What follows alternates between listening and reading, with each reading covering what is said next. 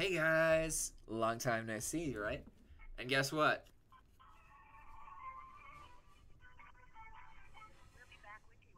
Still on hold with eBay.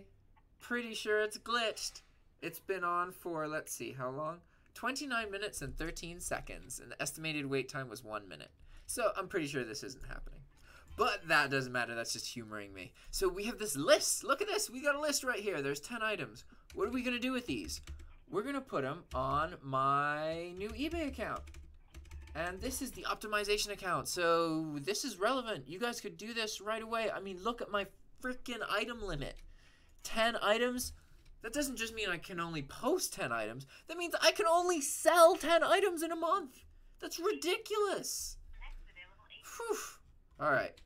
So we're going to pick these items. But luckily, since I have this bulk account, I don't need to worry about wasting time figuring out what to post. I have the items that I've sold the best of. So I just organize this list, and that's what this is. This is my 10 most frequently selling items that are under $100. Cool. So now, what I need to figure out is, can I use Hydra to post these using the single item editor? So what I'm going to do is I'm going to change my eBay keys on SKUgrid, or Hydra. And I can't show you this part, because if you have my keys, then you can literally do anything you want with my account if you know how to use programs. But what I'm doing is I'm just resetting up Hydra, but I'm logging into my new eBay account, and this one is GG Specials. No, GG's Special. So that's what I'm doing right now. I'm just logging in. And then you get taken to this page, right? Ready to use Hydra? Great, awesome. Okay, agree. And now what happened is eBay's just like, okay, Hydra, you just got their information. They just logged in. At least we hope it's them. So here's this key that you need to do whatever you want. And now, if I refresh Hydra, it has a different key, at least theoretically. So if I try and post an item here, it's going to go to a different account, right? So I'm changing my margin.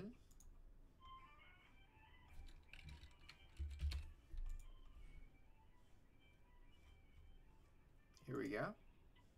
Now, why is it, man, I can't figure out how to get it to test formula 100. I'm trying to change my pricing on this, but it's not actually doing it. It doesn't really matter because I'm not using any repricing stuff. So we're going to just try and get a draft listed here. So what I'm going to do is go here. And now we have our Hydra account, right? We're going to go to single lister and just type in the URL and see what happens. We're probably going to have some issues here because I have... Oh no, this isn't going to work because I haven't set up my payment policies and all of that. Oh! Yeah, this doesn't matter though. Okay, I guess I know what this video is about then. It's going to be about setting up your business policies for the first time. Okay, so we have to go to our settings, batch single lister settings, US. And this is, let me see, I have to move this in case something personal comes. Oh, I just showed you my keys. But it's to my fucked up account, and that's gonna, or my new account with nothing on it. So I'm just gonna take that risk. If you hack it, you hack it. That's cool, but it's got 10 items, so you could make an account with more than that. All right, we need to update our seller profiles, and I don't have any set. Oh, because it's logging into this new eBay account. Okay, so we're gonna pull up the new eBay account. Come on. All right, here's the new eBay account. We are going to go to My eBay and then click on Summary. Now from here, click on Account, and then from here, find Business Policies. I think it's here somewhere.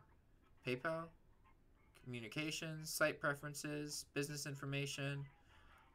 I swear it was here somewhere. Seller Account, is that it? Seller Account. Am I blind?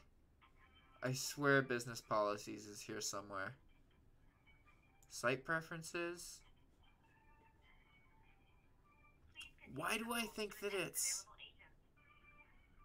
Huh. I've never done this setup. Okay, so I can post something over here.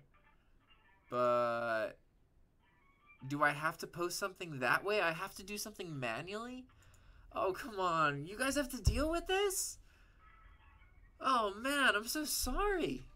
It's another reason I'm doing this is because I don't really know what it's like for somebody who's starting off on eBay now. I started off like 2 years ago. Things were different back then. Obviously, still fairly similar. This is familiar. Business policies! Oh! Ha! I found it. Oh, yeah. That was purely luck. Okay, try now. That seems to be... so I just opted into business policies. And now, of course, if I go to my eBay and click summary, and then I go to account, business policies. See, now magically it's there. I knew it was supposed to be there. I wasn't just looking there for no reason. I know some things. I swear. I can be useful. Alright, so we're going to make our first policy. And this is going to be our payment policy. So, this is just going to be our PayPal. PayPal payments accepted. Okay, set as the default policy. PayPal. And I'm going to set this up. I can't show you this, obviously, so I'm going to do it over here real quick. Sorry to not be looking over there. It's kind of hard to work while I'm doing this, you know. And I have to figure out ways to, like... Anyway, I'm blabbering. I need to move forward and get these policies set up, because this is something that you would have to do if you started. And we're not going to check immediate payment. And we're going to accept all these through PayPal. Actually, no, just through PayPal. Other payment methods, nope. Just click save. Okay, cool. So now I have this, right? So I'm using my same PayPal account from my other eBay.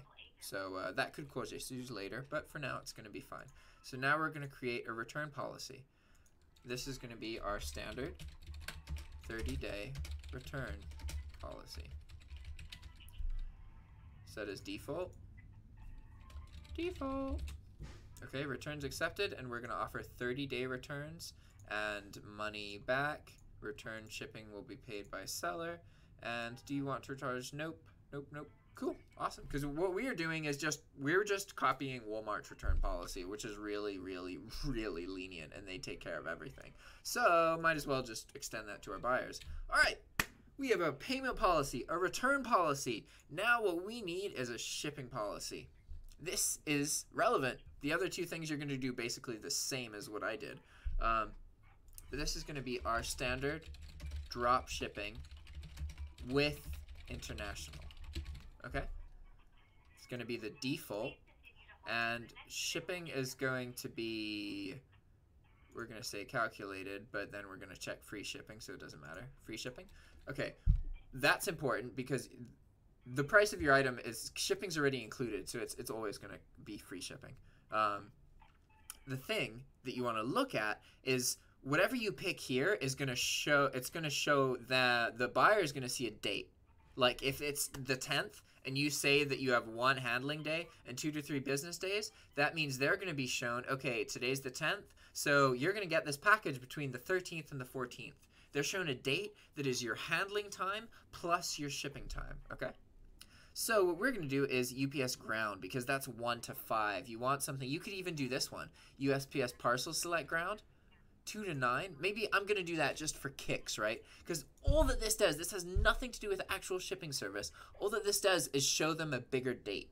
And often, if you ship really fast, like if you sell items from Walmart that ship in 2 days, but you tell the buyer that you're going to take 10 days, they are more likely to leave you good feedback because you over-deliver. Like, you want to understate things and over-deliver when it comes to feedback. You can get a lot more feedback if you surprise the buyer, if that makes sense. And our handling time, we're going to state 3 business days. As far as I know, for Cassini, you want 2. And if you're a top-rated seller, you have to do same or 1. Or at least that used to be true. I'm not sure if that's true anymore. No handling cost. And our international shipping, put none. You do want to do international shipping, but we are going to do it through the eBay Global Shipping Program, okay?